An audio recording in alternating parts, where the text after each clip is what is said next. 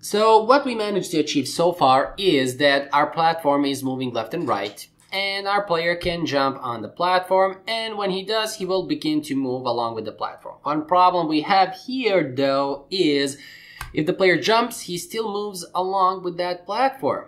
Now this is something that we don't want.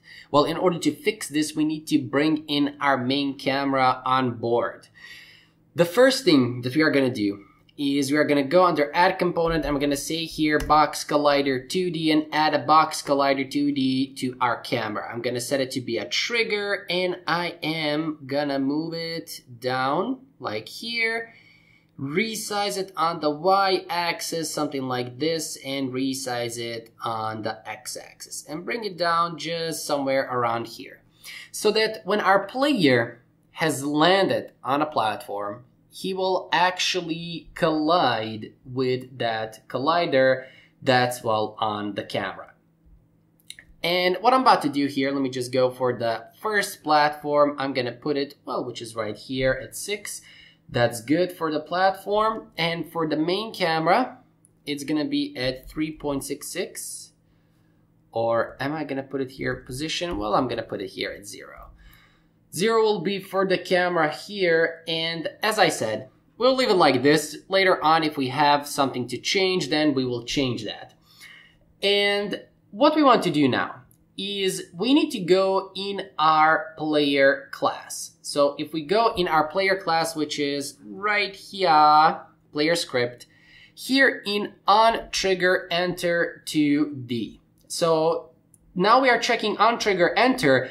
Previously we checked OnCollisionEnter, but we wrote it right here, and it's the same thing. But Ontriggerenter works only if we, like in this case, we clicked here is trigger. Notice here for the cameras, collider, box collider 2D, we click this is trigger. So when you clicked is trigger, OnCollision will not work anymore. OnCollisionEnter and OnCollisionExit will not work anymore, but Ontriggerenter and OnTriggerExit will now work.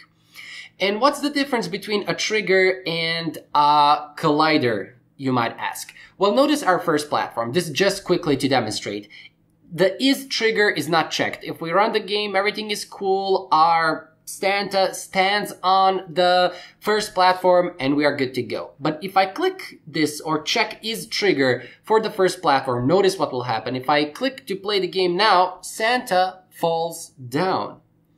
So that's the difference between is trigger and it's not trigger. So practically is trigger will make objects collide with each other and register that collision, but it will let the object pass through it. But if this is trigger is not checked, we can use OnCollisionEnter to detect the collision, but the objects will not be able to pass through each other.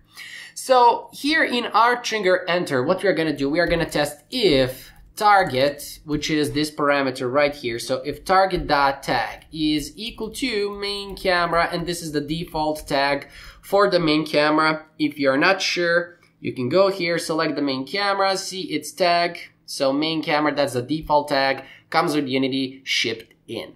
So if our target.tag is equal to main camera, what we want to do? Well, we want to go here and create another Boolean, which we are going to say platform bound. So platform bound, and this one is gonna help us to, well, not stay on the platform when we are not on the platform. So here platform bound is equal to true, and we are gonna copy the same code on trigger exit, and here we are gonna say false. On trigger exit will register when the player is, well, not colliding with that collider which was on the camera.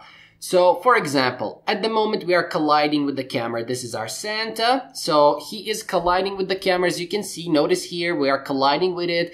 But as soon as we go up like this and we are not colliding with our camera anymore, that OnCollision or OnTriggerExit 2D will be triggered to check which was the last object we collided with. And we also need to go here in our update function, and we need to change something. So if has jumped and my body's velocity is equal to 0, here we typed has jump is false, transform set parent, but what we need to do here is we need to take this code and we need to say if we are not platform bound. So if we are not bounded by the platform, here. So if not bounded by the platform, has jumped is false, and transform set parent transform. Now this right here will still not work, because what we need to do is we need to include our camera. So we need to go in our project and in the scripts. Here I'm gonna create a new folder. So create folder, this is gonna be camera script, and here I am gonna create a camera script. So new C# script, which is gonna be named camera script. Let me quickly attach it on the camera, because usually, what did I do? So yeah, it's attached on the camera. Usually when something is not executing, you probably did not attach the script. So double check that on your game objects if everything is attached. So the camera script is fairly simple. So what we are gonna have is a private boolean. So private bool can move, which will determine if the camera can move or not. We will have a private float distance, which is 4.1, and I measured this. You can compare it. I will explain it in a second when the camera moves. And we also have a private float new destination. Now, we are not gonna have the start function, we are gonna have the update function, and we are gonna have here another function which we are gonna call move. So void move like this. And inside of the move function, what we are gonna do is we are simply gonna say new destination is equal to transform.position.y plus the distance. So this will be the new destination for our camera, and can move is now equal to true. And we can go here, we can create a private void, which we are gonna say move camera. And inside of this function, we can test if can move, meaning if our camera can move. What we want to do, well, we want to say vector3 temp is equal to transform that position, not spot that. What am I typing? Transform that position, temp dot y plus equals 3f multiplied by time dot delta time, and transform that position is equal to temp, and we are gonna test if transform, so transform that position that y is greater than or equal to our new destination. Then what we are gonna do is we are gonna say can move is equal to false, and we are gonna call this in the update. So move camera called here in the update function. Now this is gonna move the camera, and before we move it, I cannot explain what is going on here. We're simply while moving it, but this distance and destination, I will explain in a second. But before that, we need to go in the player class or player script, and we need to create a delegation, because our class, camera script class, or well, camera script, needs to subscribe to this delegation. So here I am gonna say public delegate void, which is gonna be move camera. This is the name of our delegate, and public, so public static event. This is the event for this delegate. If you are not sure what is events and delegation, I have a separate video for that. Go and check it out. So here we are gonna say move camera. I'm simply gonna name it move. So this is the name of the variable. So now we can go back in our camera script and we can create two more functions. So void on enable and void on disable.